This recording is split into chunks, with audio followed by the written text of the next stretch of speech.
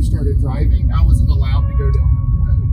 Like, really? Yeah. My mom was like, absolutely, you are not allowed to drive down the road, like, at all. Wow. Because there were so many bad accidents, like, so many people died, and, like, there was so much, like, shady stuff. Weird, because I had a friend in high school that died on that road. Oh, wow. Yeah, so she was like, you cannot drive down. Like, this is the furthest I could go up. It was this part right here. The underwater archaeology base for North Carolina is actually those buildings over there. I had an internship with those, and that's the one that I thought that I blew up the cannonball in and freaked out and ran outside and realized I just had to bust in the drill bit. I have many fun stories.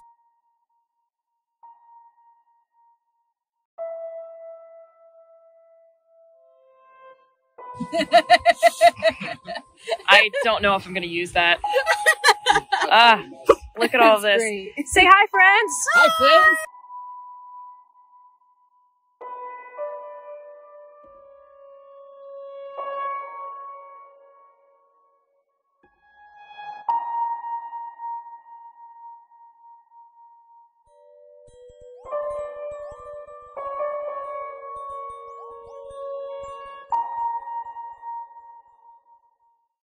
I'm Ashley Paget. I have a master's degree in anthropology, concentrations in archaeology. I have been a practicing hedge witch for the last 15 or so years, and I'm here tonight more in that capacity. I've been working with the spirits out here for about 3 years now. My name is John Paget. I also have a degree in anthropology from UNCW, and for a short time I had an internship with the underwater archaeology branch at Fort Fisher. So it's the home office for the North Carolina State underwater archaeology. So all the people who go down to like Blackbeard ship and all that kind of fun stuff. I worked with them for a little while, processing some artifacts specifically from Fort Fisher. As far as I guess tonight would be concerned, I'm good at kind of contextualizing all of the bits of data that we find, finding the data stream, how it all connects together. I love research, so being able to say like, okay, this is conjecture, this is a logical fallacy, and this is, oh, we're actually getting punched in the face by a spirit. I'm also a voodoo and conjure practitioner. So similar to Ashley, I've not been working with spirits here, but working with spirits, period, communication, conjecture, things like that, and actual work with them is kind of my natural milieu as it is. So hopefully I can toss some fun stuff in tonight. My name is Rebekah, and I'm just along for the ride tonight with these hooligans. I guess I'm filming, and this wasn't entirely my idea to come down here. We had talked about it for a long time, so rather than this being the scientific part that you've seen before, it's going to be more of the spiritual seance-esque part of the spiritual. You're doing a great job. You know what, if anything with this episode, it doesn't have to be so serious when you're talking to the spirits, because remember, they used to be people just like we are nowadays. So here's to this episode being whatever it's gonna be. Proud of you, honey. Can you tell us, like, where are we right now? Oh, are you actually recording? Middle of where the fort used to be. So up there you still see a little bit of the earthworks. It went out to the ocean and then came all the way down to about where the aquarium is down that way. So it was the big shape of a 7. Over the last, 200 years or so, it's been eroded greatly. So the only little bit left is the top of the 7. But roughly, if I remember right, about a quarter mile out that way. If it's really low tide and it's really bright sun, you can actually see where the ocean is a little bit shallower from where it, used to be. There's so many shipwrecks like up and down there, and then I know up that way there's an outcrop of coquina rock.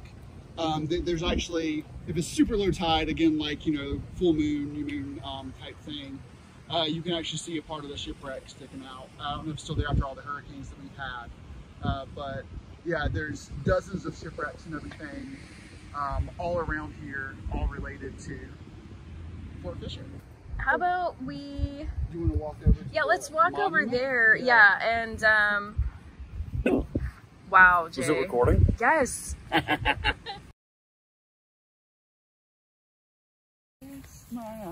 You know, some people, in order to get spirits to be reactive, they go in and they start yelling at them in order to react. We're just going to laugh a lot. Yeah. We're just going to invite them in to have a good time. Yeah. I mean, literally, hey, come hang with us and just goof off.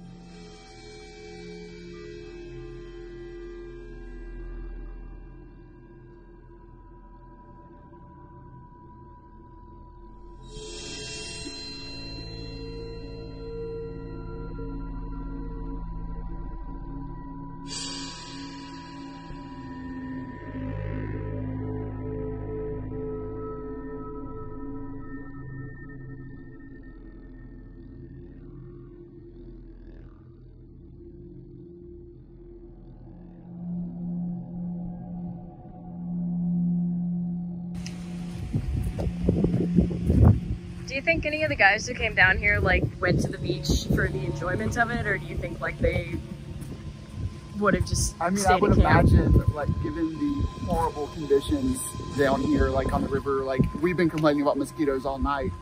You know, I can only imagine putting what, almost 2,000 people, you know, out here, Yeah. living in camp and everything. Yeah, so now we're outside of where the fort, you know, would be, and yeah, so it went straight out this way and then straight on down. So, Interesting. But trees out here, you Yeah. know? And that's it? He just hangs? Yeah, he watches. Like, Yeah. I can feel him interacting with other spirits, Definitely.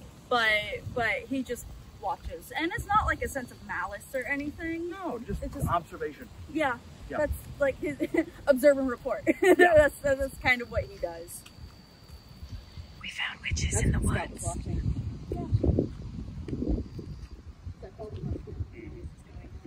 We don't know what they're doing, but they're in the woods. They're doing witchy things.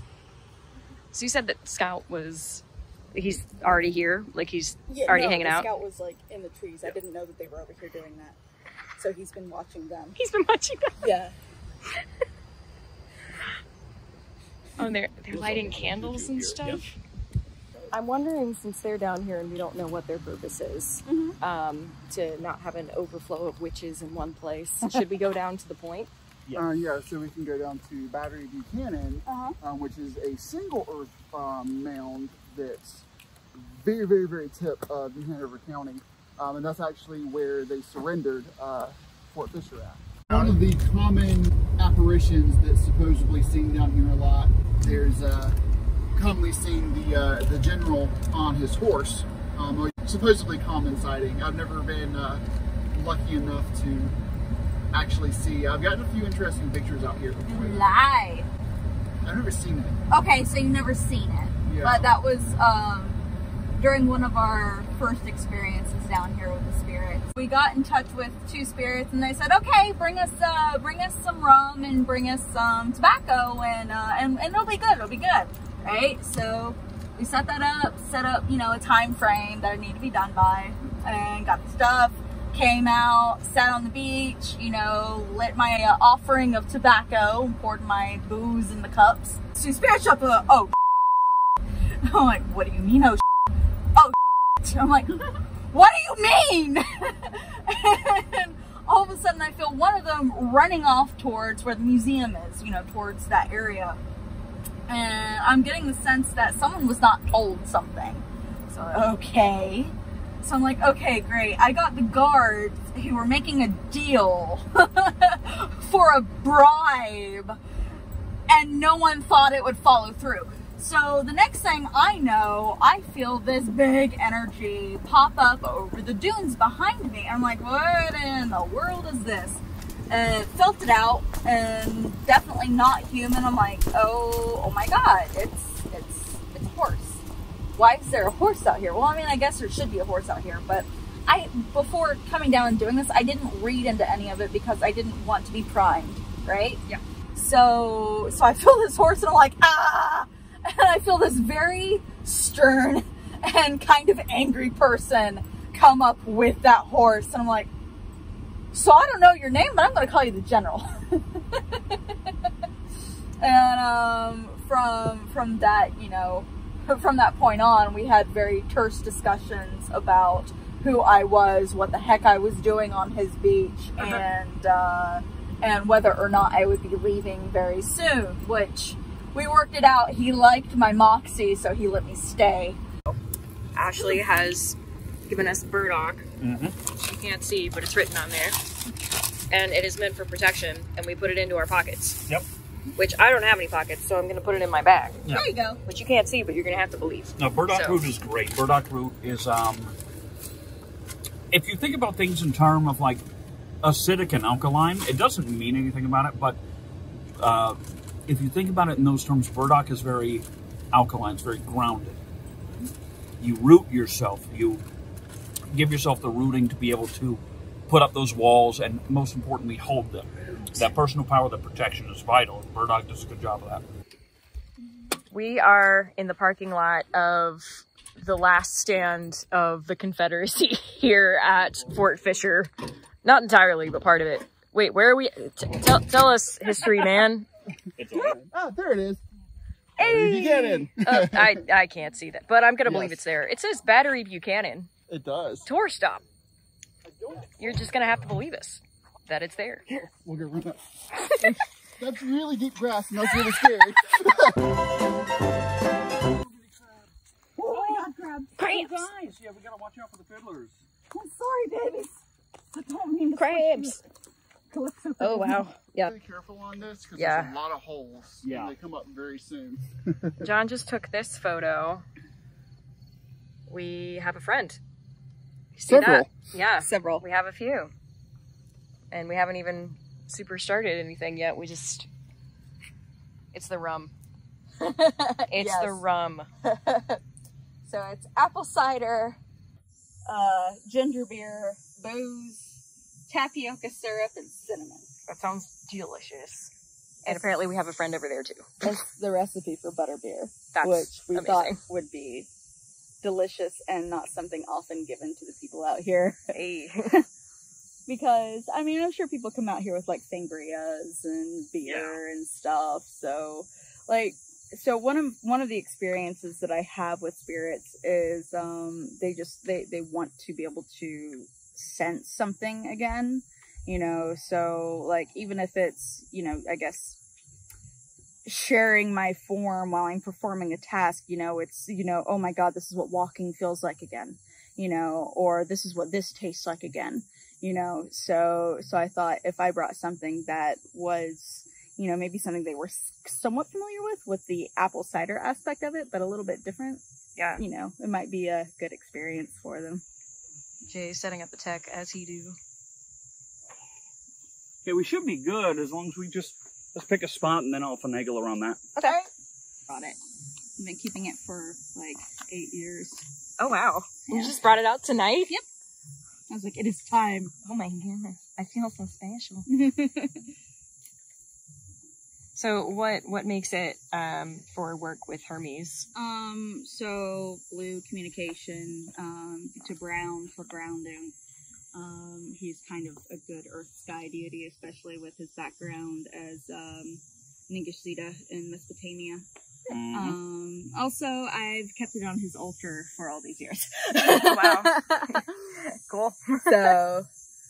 So yeah, it felt like it would be kind of a charge tonight, which we've already seen a little bit of. What I'm going to be doing, or what I'm, you know, doing right now as I'm kind of talking to you guys, is I'm putting out my, kind of like my energetic radar to see, who and what I feel, to get a feel for, you know, the land, for the spirits of you know, the land, what's been manifested here, you know, over time. We know from the orbs and feelings that that we have some energies, you know, wandering around, and I'll see who I can pull or invite in. Now, not all of my stuff is vocal. I'm narrating right now. Sure. But I might just, you know, kind of tune out for That's a fine. second. That's fine. Yeah. So, presence I'm sensing, she's back about... She's back about 12 feet.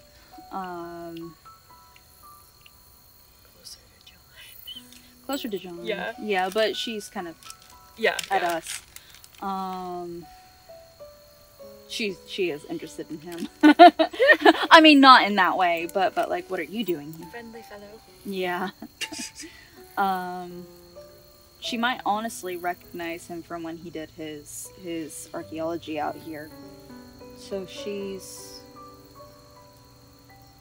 about mid-40s. Wearing dark garb. Honestly, it looks like a Victorian-esque sort of mourning get-up. So what I'm getting is that she wanders around here. She's kind of a mourning figure. And I say that in like, I think that she's come here, if I'm translating the feelings that I'm getting, because they're not exactly words, they're just emotions and kind of flashes of images in my mind's eye that I'm then like translating to, I believe this is what is going on. I believe that she is out here for respect for multiple soldiers, a brother, and others. I'm getting like graveyard, wreath, statues. She doesn't feel stuck, but it feels like this is where she chooses to spend time.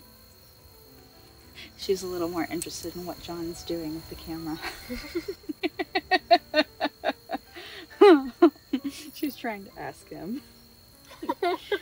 I don't know that he can hear her though. Alright, so she's entertained. Try to reach out to someone else.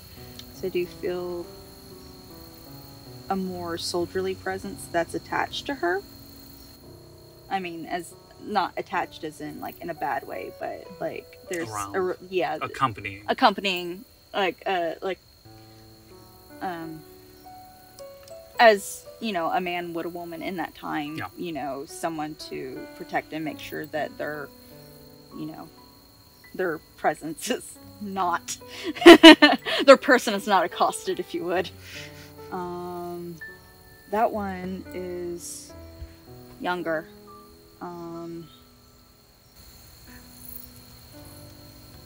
Late teens, early 20s, dark hair.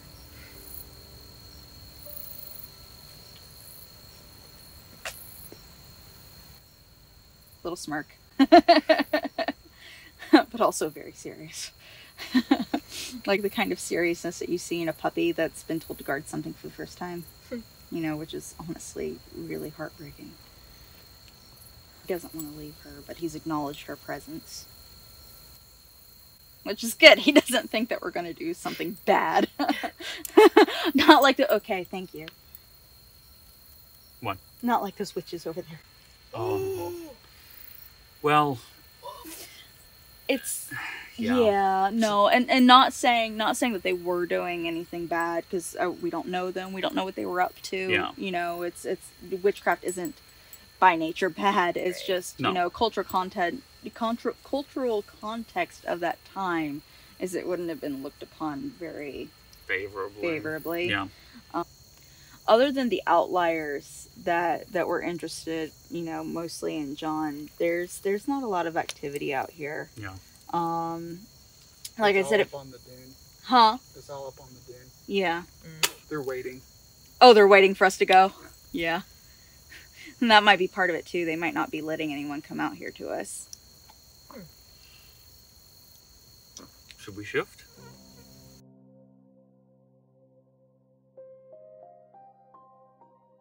We've come back over to the ocean. You can probably hear it because Ashley was getting a sense that, what you were saying, more people were actively like, come on over here. Like, yeah, we were over at Battery Buchanan, and there were things out there, but they weren't interested in talking to us very much. And you were saying what they were just telling you, like, they don't even like going out there. Yeah, they don't even like going out there, at least the ones that are speaking up now. They're like, no, that's the scary place. We don't like that. Wow. All right. So we're not at the scary place anymore. Yeah, they're not ashamed to admit that either, so that, I guess that might say something.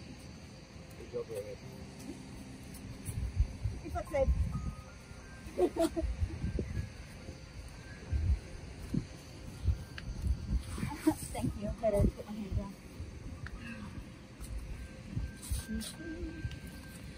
Oh, so much better. Yes. Oh, okay.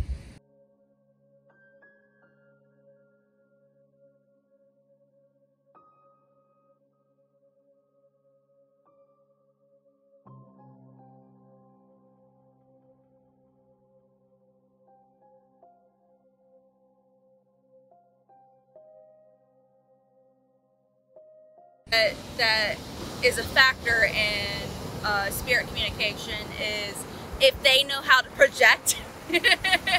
Otherwise we get white noise like the ocean, and we kind of have to guess. There's a little bit more, there's a little bit greater confounders, we'll just go with that. This is where the spirits that I know better hang out. As I was telling them earlier, they're more cognizant. They know that they've been dead.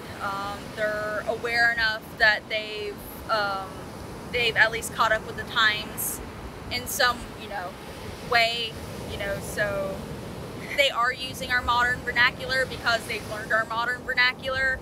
And part of it too is my translation style.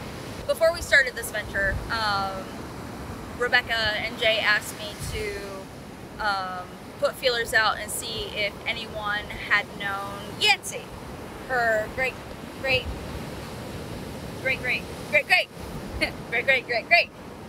Yes? I think it's just great. Too great. Great. Yeah. Two greats, we got it. Great grandfather. We live long in our family, so. Yes. Yeah. Good genes. Yeah. Asked if anyone had known him. They said they might have known. They say it's difficult for them to know for sure. So maybe if we talk to them a little bit, we might get some more information. So again, Yancy was.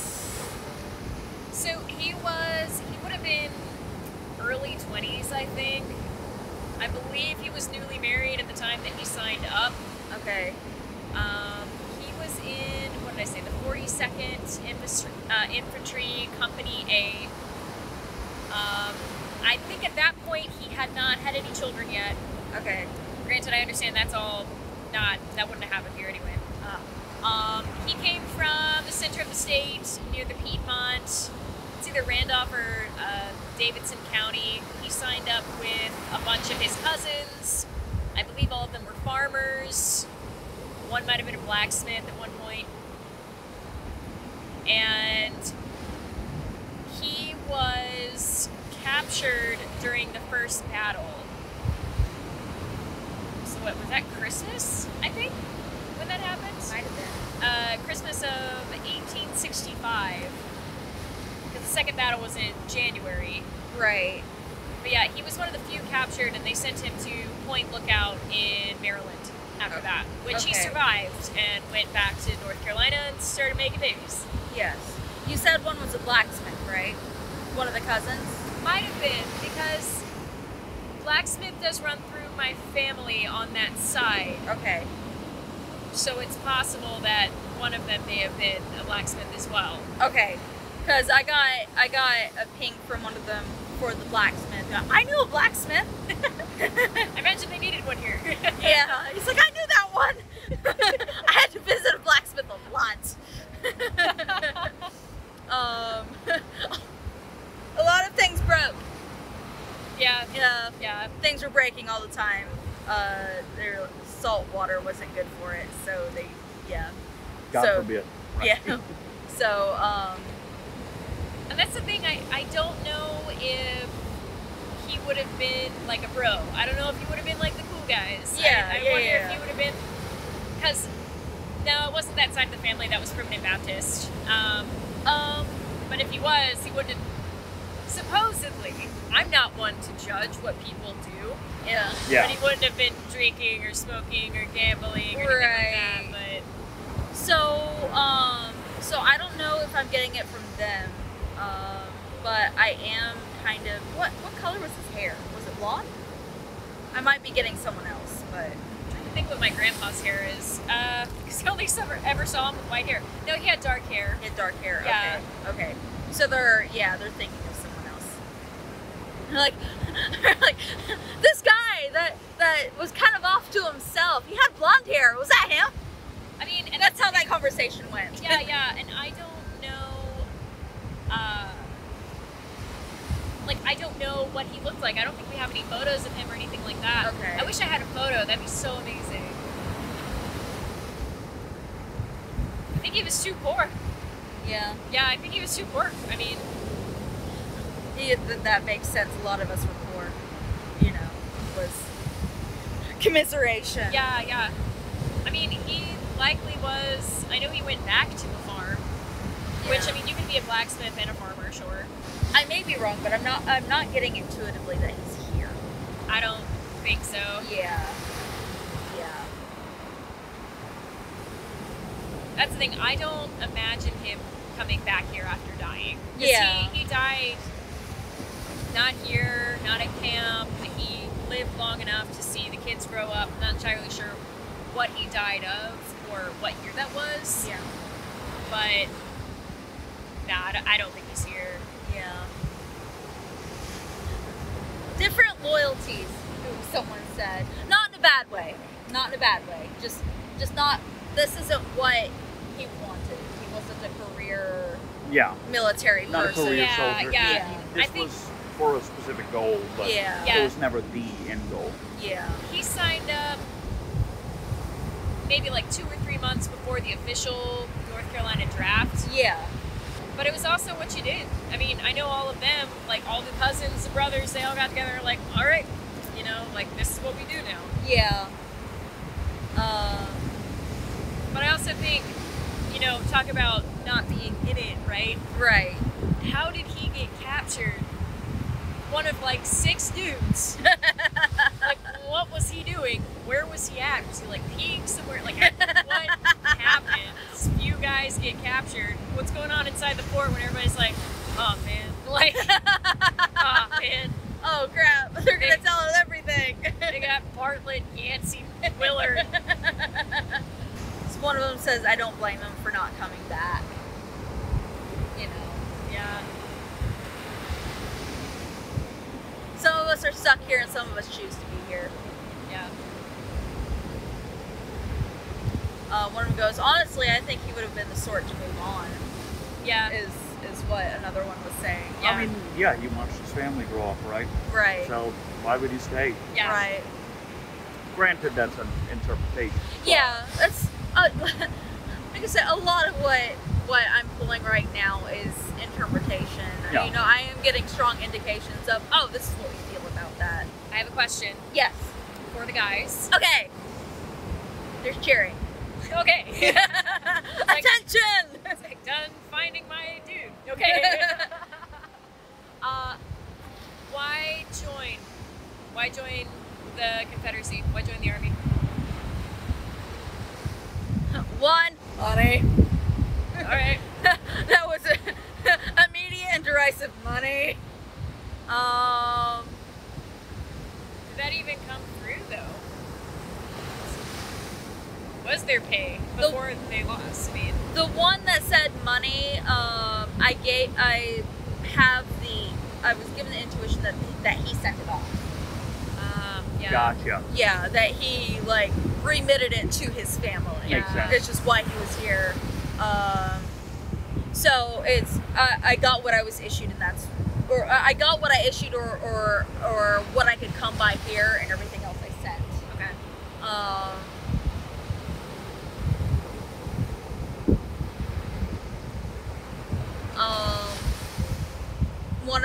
One of the more noble feeling ones, he said he didn't want his daughter to grow up in a war, so he wanted to be able to help end it.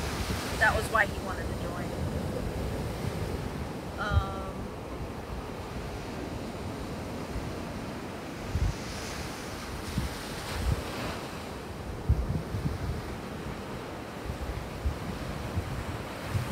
Trying to see if I can coax anyone else to speak up, because they've gotten a little bit pensive.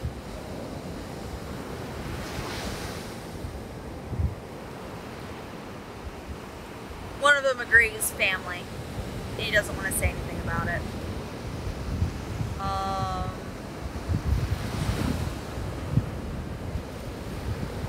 As jovial as they are, there doesn't seem to be a guts and glory, you know, mood about them.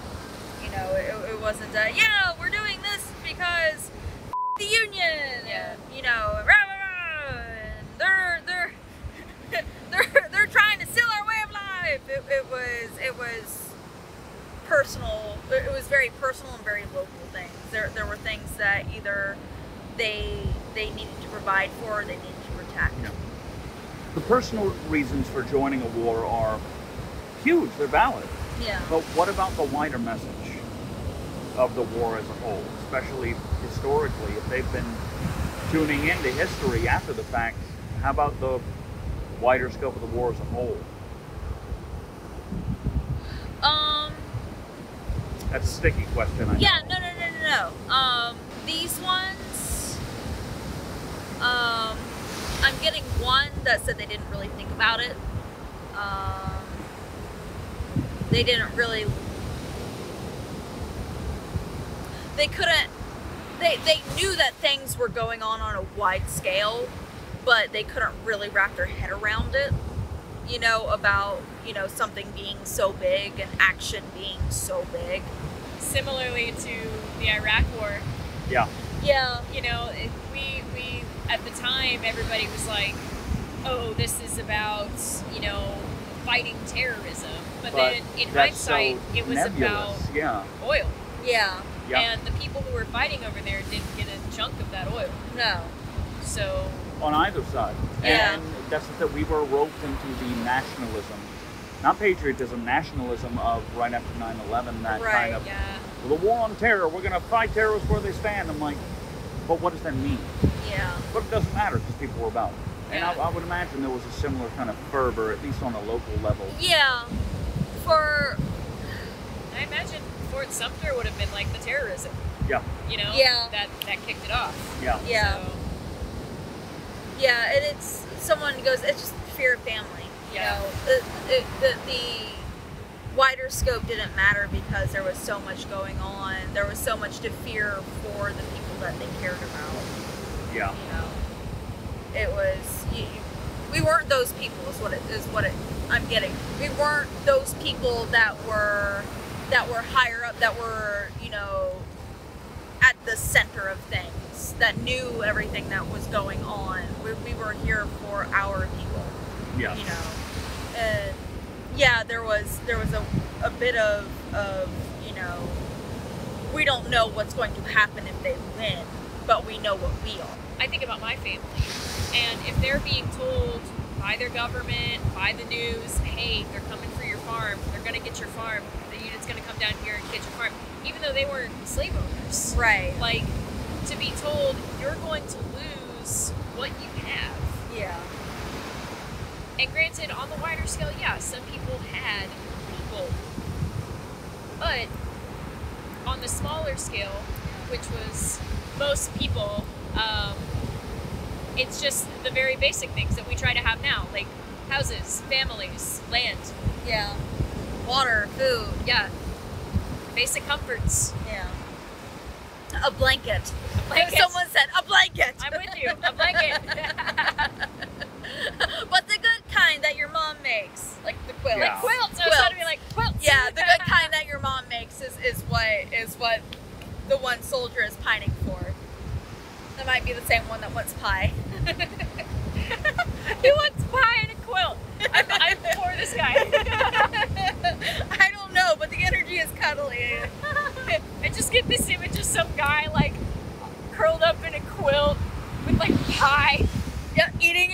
spoon, yes. This is the best day. Exactly, that's it. That's his memory. That's the exact memory. It's like curled up in a comfy spot, probably his bed, with a quilt thrown over his shoulders and a pie tin with a fork with a pie that's all for him. This man's after my heart. If you make the pie, I'll be that guy for you. I need to figure out how to make a Quaker quilt for you. There you go. There's... Oh. Make me a quilt. Watch out, you might get a suitor. I don't know how to make a quilt yet.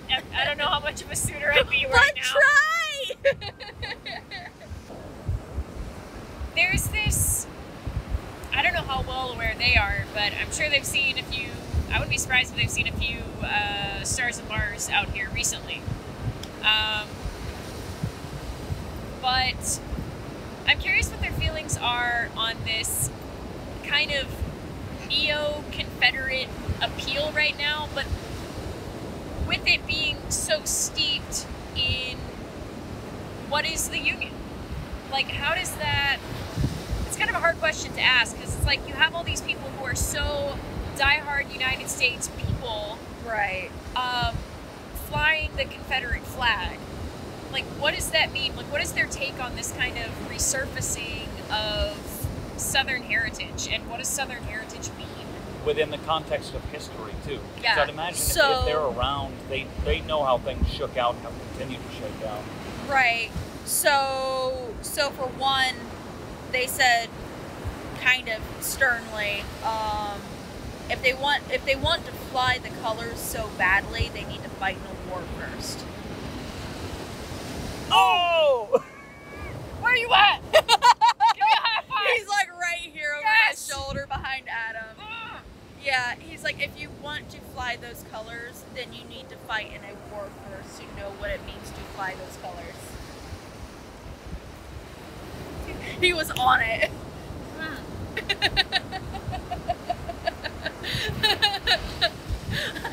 He also said, my name's Jameson, how you doing? Hi, Jameson! Yeah. What else? That one's a bit fired up. I like you, Jameson! He's like, I'm not Pie Man, I'm sorry. I know you're not Pie Man. With the guys who are around us, I mean, are they all Confederate, or do we got some Union folks? I mean, have they settled things since everything, or? I get... Oh dear. No, it's not a bad thing. It's not a bad thing. Where's Jameson? No, no, they're fine. They're good though. It was just more of a, the Union soldiers are over there. Ah. So they're in the ocean. Yeah, pretty much is what I got indicated. I mean, they didn't really want to say like whether it was good between them or not, but it's just they're over there. Well, this has been fascinating. Any final words from any of the guys? Bye, guy. Yeah. Come party with us. No, really, with these guys, I get a very, very strong sense. It's so loud that they love to have people come and enjoy the beach and like come and learn about their history. You know, they want to share. They want to be a part of what's going on in, you know, our modern times. That's you know, part of the reason why they haven't moved on, these in particular, is because they like it here and this is where they want to be.